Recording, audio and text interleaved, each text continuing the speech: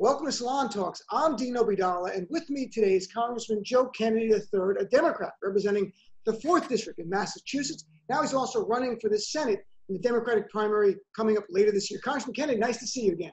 Hey, good to see you. Pleasure. So welcome to Salon Talks. And let me ask you about Massachusetts hit very hard by COVID-19. You've had over 70,000 cases, almost 4,000 of your fellow residents of your state have perished from this. How much help do you still need from the federal government to get this under control? A lot. And let's be clear, Dean, that the reason why the impact of this virus has been so bad here has been, I think in many respects, the failure of the federal government to provide the very basics upon which we should expect them to provide and that we would need to rely on. So from the beginning, I've been engaged with our governor here, Governor Baker in Massachusetts, and asked him nearly 2 months ago, what is it that you need and how can we help? And it was testing and it was PPE, right? The basics that you need to protect a community from the spread of this virus. We didn't have enough PPE, despite having some of the best hospitals and healthcare institutions you will find anywhere in the world. You didn't have enough for our first responders, our EMTs, our firefighters, our police officers. We have about half of the deaths that fatalities that we've had here in Massachusetts have been through nursing homes and senior centers, where it's been absolutely devastating. That failure to be able to get in front of the spread of the virus, this failure to have robust tests available despite the proclamations from this administration have been devastating. And lastly, Dean, we've got a long way to go from this. I was in Chelsea, Massachusetts, which is a community east of Boston, as you know, on Tuesday. I have lived in developing countries all over the world. I have never seen a line so long for food as I saw on Tuesday in Chelsea. Hundreds and hundreds of people in the United States of America in 2020 standing outside waiting for food. And the impact that this virus is going to have on lower income communities, on fragile communities, is going to be one we're going to be confronting for a long, long time to come. The disparity to Black and Latino is something we've covered on my show a lot. It's heartbreaking. You know, they're on their front lines working hard jobs and risking their lives. Now you've got a situation where states need help from the federal government to balance their budget. 46 out of 50 states can't have a deficit. Now you have Donald Trump mimicking Mitch McConnell's no blue state bailout. What's your reaction on that? And if they really don't provide help, what is the real world impact on a state like Massachusetts and other states? So, Dean, this is, again, just another complete farce and falsity from this administration. One, you look at the states that actually are donors back to the federal government, which is to say that they send more money in federal taxes to the government than the money that we receive. New York is like number one on the list. Massachusetts, we send more money than we get back. So the idea that somehow you're talking about a blue state bailout, well, you look at the states that actually receive more than they send back, but that is like the heart of President Trump's base. And there's none of my constituents that have tried to say, hey, when we're talking about trying to provide programs and assistance to folks in the South or in the Midwest after a tornado, saying, hey, we don't think we should be spending our dollars in a red state bailout because you got hit with a storm. That's not what we say. There's nobody here that tried to say, hey, we should send tax dollars to Texas after Hurricane Maria, right? Or send them down to Florida after those hurricanes. Nobody said that. So the idea that somehow the appropriate response in this moment is to pit one segment of Americans against another is horrifying. And the idea that that's going to be the reaction of the President of the United States, it is sad, but it is not surprising. And also sad and not surprising, and I think actually cruel, is Trump just vowed gleefully in the Oval Office to end the ACA. They're in federal court, and the DOJ had a chance to reverse their position and not argue to end all the benefits of the ACA. And at the very same breath, Donald Trump says, but don't worry, we've got a great plan to cover pre-existing health conditions, which he said last year in June to George Stephanopoulos and promised in 2 months we'd have it. We don't have it. How dangerously misleading is that to Americans who might not be following closely that, hey, don't worry, I got you on pre-existing conditions when they don't? I think if there's one potential silver lining of the course over the past 3 years or so of this administration, it's that most folks don't believe Donald Trump when he talks about healthcare, because he's been talking about that great plan that he has to insure everybody, yet we still haven't seen it. We talked about how they were going to repeal and replace, and they didn't do that because the American public, and in fact, a number of Republicans actually stood up and said, we know you don't have a plan, and you can't take healthcare away from millions of Americans and not have a plan. And the idea, Dean, that you think that this would be the appropriate response in the middle of a pandemic is just stunning. But again, not surprising. So is it dangerous? Absolutely. Is it playing to a political base off of talking points that aren't true and are going to be so unbelievably devastating if they came to pass? Yeah. Have we seen this president put politics above the well-being of the American people before? Yeah, almost every day. And do we see him mislead the American public about it? Yes, every day.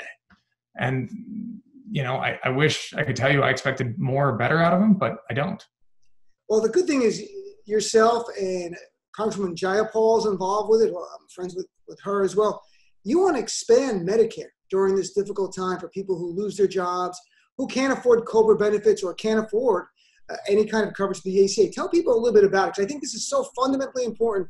With 33 million as of today out of work, that number is actually higher, as we're going to find out going forward.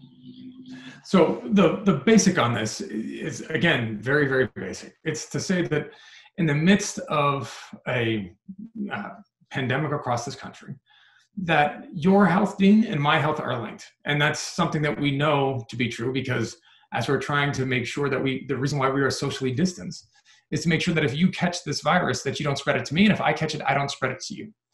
And so if we know that your health and mine are linked, and we know that we want to make sure that we cure this, that we get in front of this disease and we stop its spread so that I can get better and you can get better, then we need to make sure that you can get access to healthcare and I can get access to healthcare. And that's the very basics. And so, yes, I'm a huge supporter and have been of Medicare for all. And we need to get to that place where every single person gets access to the healthcare they need when they need it. But what this bill does as an immediate step is to say, if you lost your job, so when we have so many people, 140 plus million people that are based off of 160 plus million people that are based off of employer-sponsored healthcare, if you lose your job, you might not have healthcare anymore.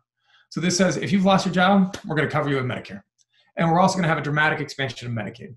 And we're going to make sure that any healthcare related to COVID-19, so not just testing, but also treatment, that there's no cost sharing, that we're going to make sure that you get healthy so that if you happen to get sick, not just sick, but really sick, so that you're one of those folks that's on a ventilator for a couple of weeks and spends weeks inside a hospital, and we are able, thank God, to save your life. You don't come back out and say, hey, I'm experiencing financial devastation for the rest of my life and will be paying off those medical bills for as long as I live. Because that's not the appropriate thing to do in the richest, most powerful nation in the world. And it's not the right thing to do when we are spending trillions of dollars to try to float an economy, to then turn around and tell somebody that just because you got sick, it's up to you to figure out your pathway out of it or face financial devastation. I don't believe that that's the country we have to be. And the bill that I filed with Congresswoman Jayapal proves it. Absolutely. And I don't know if people are aware that how expensive COBRA could be, where COBRA provides you coverage just through the federal law. It could be $1,200, $1,400 a month for a couple. It could be $2,000 a month for a family. And if you're on already just unemployment, even with enhanced, it burns through everything. How do you pay your bills? And that will take me something else. You have a more generous proposal to help workers, because despite what people think, there's a poll today, 77% of Americans think they're going to get back to their job really quickly. Economists say that's probably not true. It might be 50% who get their job more quickly, with 50% still out of work for extended period of time.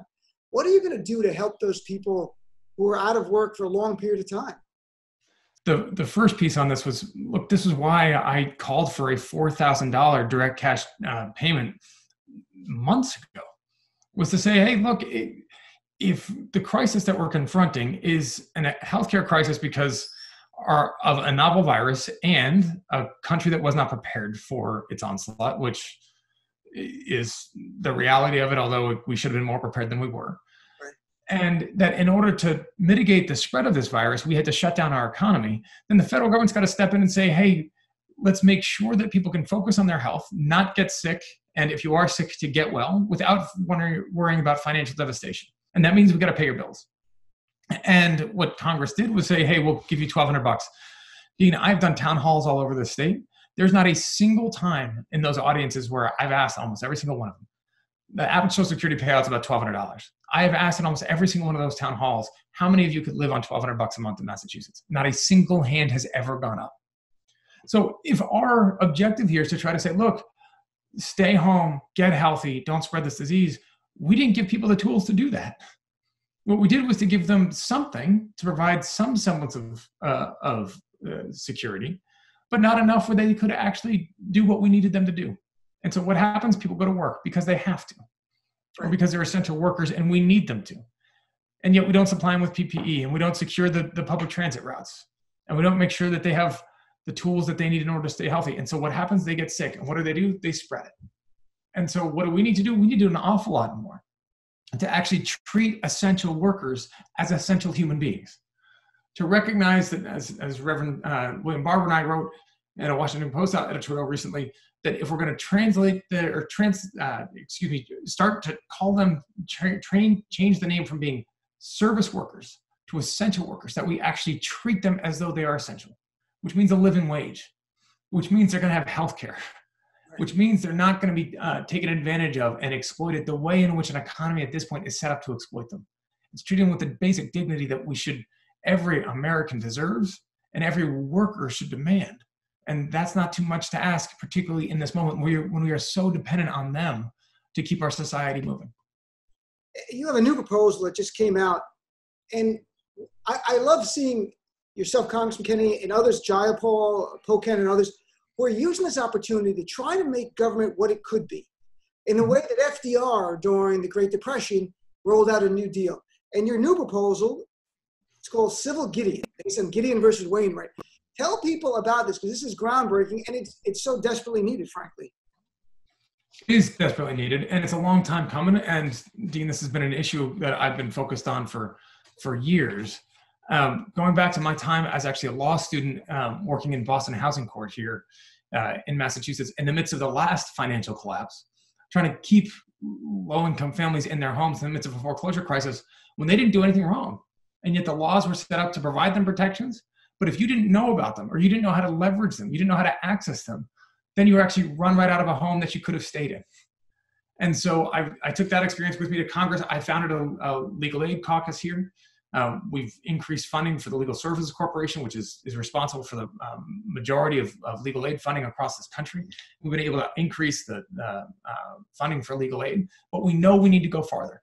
And we know coming out of this crisis, it's going to be all that more important. And so the resolution that we drafted, which, by the way, I'm very proud of, has some proud progressive voices, but is also bipartisan, recognizing that there is bipartisan support for saying that in today's society, even in civil courts, and not just criminal cases where the Miranda rights apply, right to an attorney, but in civil cases, when you get to the heart of what some of these cases are about the basic needs, so for everything from sustenance to housing to safety, to child custody, families, that in these areas of basic need, you need to have a lawyer by your side.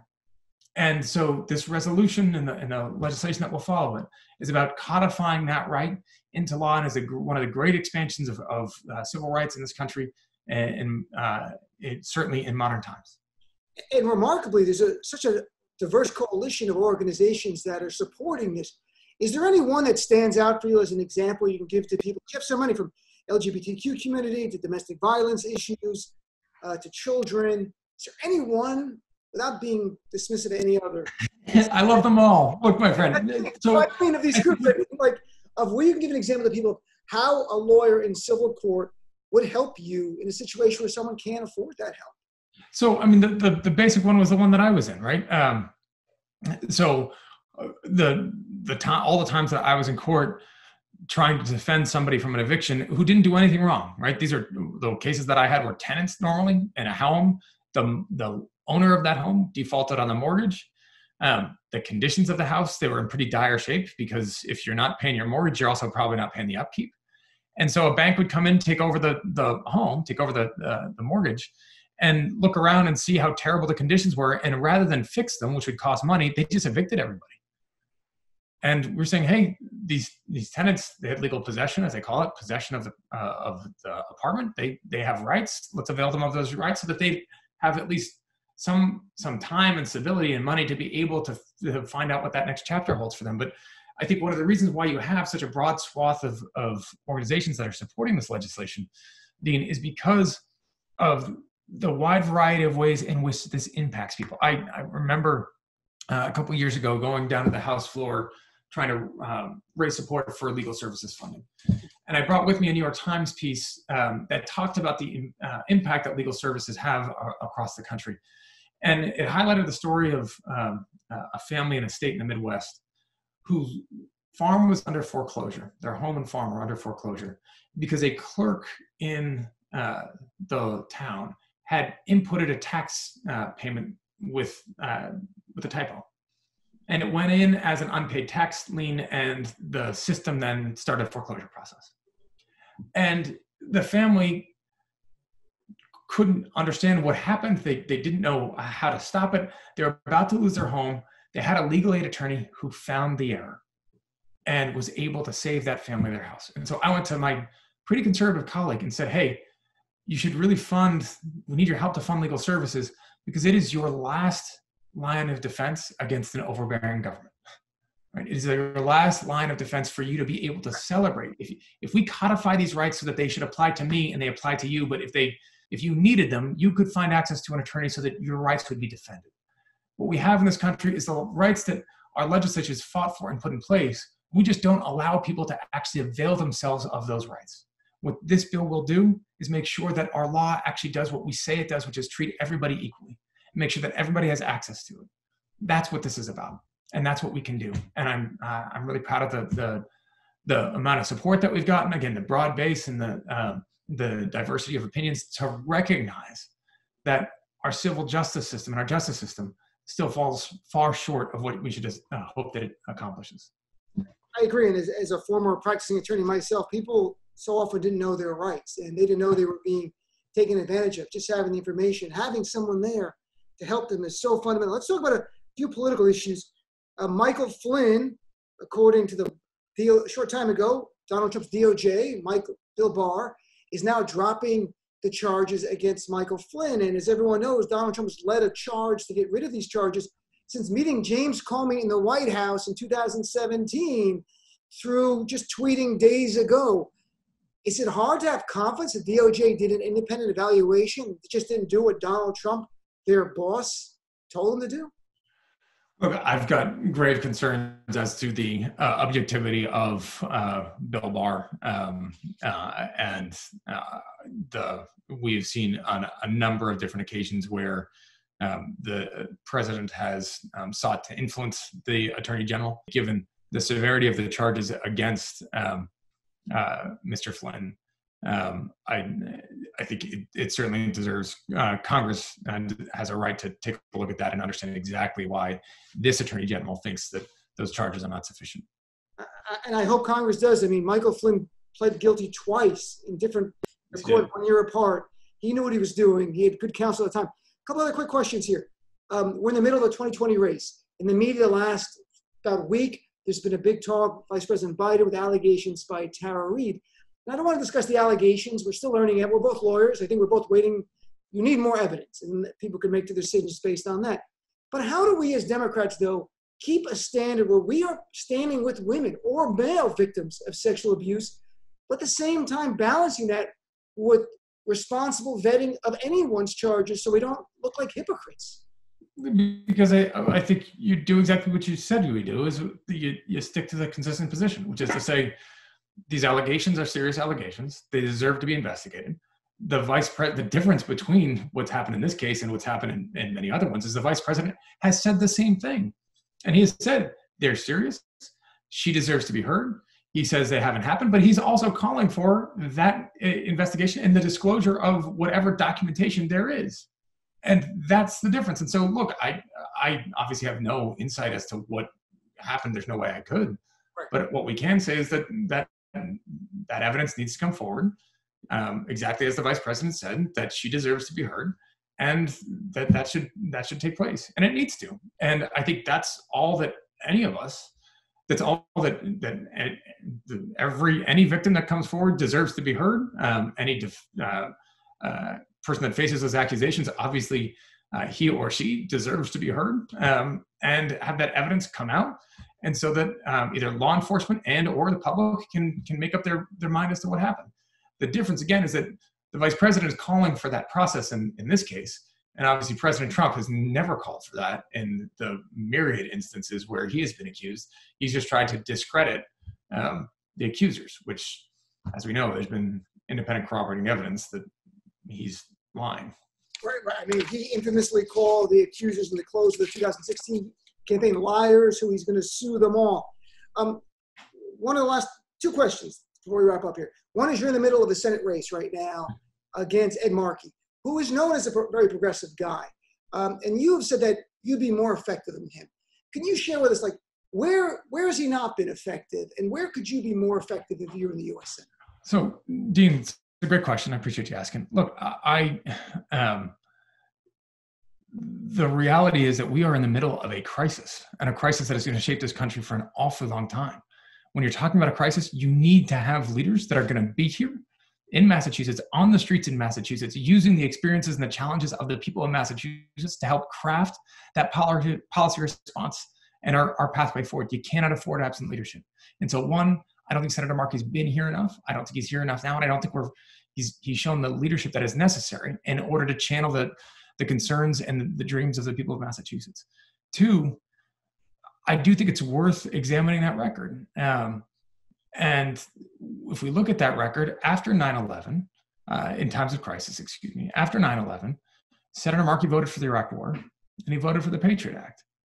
In the midst of cocaine and crack epidemic in the 1990s, Senator Markey voted for the crime bill and sent an entire generation of African-American men to jail. And as we come out of this crisis, you can't afford that type of judgment that is going to make a massive mistake and then spend years essentially trying to make up for it. You compare that judgment with the way I've handled my campaign over the course of the past 6 or 8 weeks. I was one of the first people in the country to suspend my campaign. I suspended our fundraising operations. We suspended all of our field operations. I had our field team making well-being checks to tens of thousands of seniors across Massachusetts, asking if they were okay and connecting them to resources if they needed help. We started using our fundraising list to raise nearly $100,000 for local organizations like the Chelsea Collaborative, like the United Way, that were going to provide basic needs and organizations trying to chase down PPE for our first responders. We were handing out meals last week with Wahlburgers restaurants to EMTs and firefighters and paramedics and doctors and nurses and people working at our hospitals to say thank you. At a UPS facility to say thank you to the folks that delivered our packages. And that's, I think, the type of leadership that this moment calls for, along with the vision to say, hey, we got to take on these big structural challenges like ending the filibuster, like ending the electoral college, like campaign finance reform, so that we can deliver on the change that we need to make sure that this never happens again. And I think if you put my record up against the senators, you will find a very different story than the one that the senator's been telling. Well, Congressman Kennedy, thank you for your time, especially now during a pandemic.